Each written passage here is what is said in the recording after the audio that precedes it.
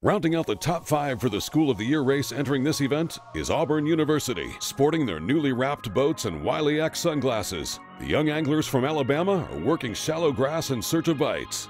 Well, it's been pretty slow for us. We started out shallow, fishing these transition areas. Was hoping the sun might come out and we could fish offshore a little bit and fish some brush piles, but we tried that and we just really couldn't get them to bite, so we're back shallow again. We've caught 2 fish, about a 2.5 and a 3-pounder.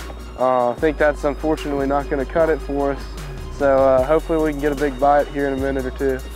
We've been focusing on fishing this hydrilla around these bushes a lot and just ripping chatterbaits and rattle traps through here, and we're thinking these fish are going to be spawning up in these bushes and staging out in this hydrilla just outside of the bushes, so that's what we're keying in on, and hopefully we can get one of these big females that's going to be moving up to spawn to bite here. Got one?